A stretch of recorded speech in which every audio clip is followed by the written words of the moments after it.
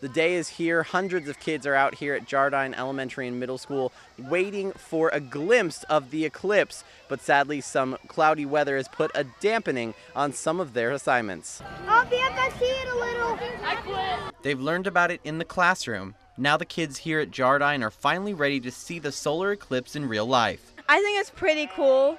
It's a once-in-a-lifetime event, unless it's somewhere else. But they're not just watching the rare event. These kids know their stuff. They're going to measure the temperature, and then they're going to guesstimate or estimate the coverage of the moon and the sun. There's just one problem. Like every 15 minutes, we'll write what we observed. So for the first 4 times, we just wrote cloudy. Despite all the planning, the eclipse is hidden by a thick set of clouds. Are you a little disappointed that it's so cloudy? Yeah, I only seen it once today. But despite everything, the kids kept their eyes on the sky. Look, it's up there. And when the eclipse did peek through, Did you see it, Parker? Yeah, I saw it. What'd you see? Like the planet made out of diamonds. the kids were anything but disappointed. I think that it's pretty cool that I actually got to see the eclipse for the first time in my life.